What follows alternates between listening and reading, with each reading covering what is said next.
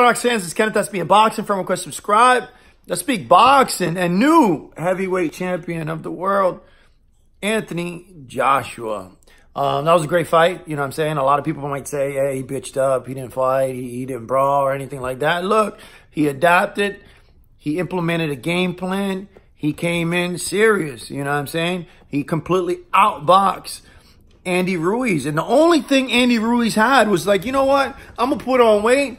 And then when I'm going to wait and I'm going to try to get in because I have faster hands, I'm much stronger. Whatever the case may be, he didn't have no kind of game plan.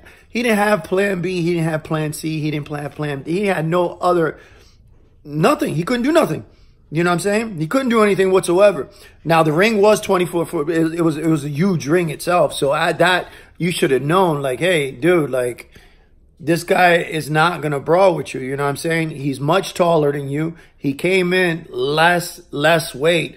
He looks slim, so he's ready to box and be agile, be on his feet.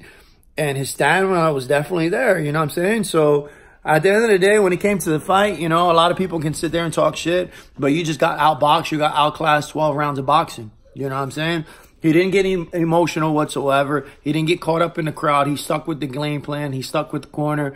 He utilized the jab. He utilized his lateral movements. He utilized the ring. You know what I'm saying? And he just controlled the pace of the fight.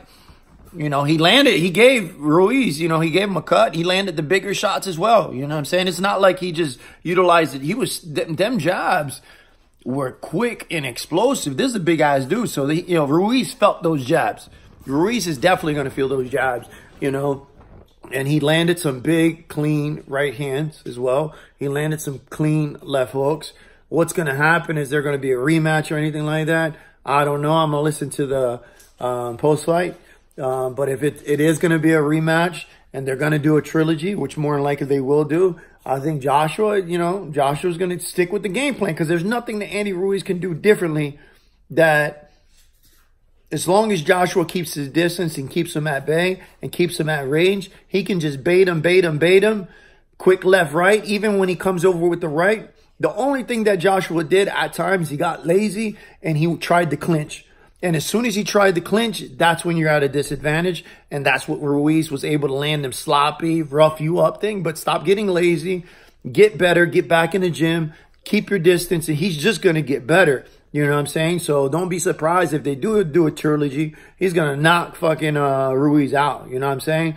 But, you know, a lot of people, bandwagon hoppers, talking shit about Anthony Joshua, writing him off, you know, all the boxing channels talking shit. You know, I find it entertaining. I find it, you know, interesting to see what they're going to have to say right now. You know what I'm saying? But at the end of the day, I'm a Wilder fan. I'm an Ortiz fan. I'm a Fury fan. You know, I was a Joshua fan between both of these fighters. You know what I'm saying? Because I think Joshua's the better fighter. You know what I'm saying? But Wilder knocked both these motherfuckers out on the same night. You know what I'm saying? Fury beat both of these guys at the same night. But I don't know. Actually, Joshua looked good today, but that was against Ruiz. He can't do that shit against Fury. He can't do that shit against Wilder. He can't do that shit against Ortiz. Even though Ortiz is the older opponent. But try that shit against Ortiz. Put Ortiz in the ring against any of these two fighters. Put Ortiz against Ruiz. See what happens.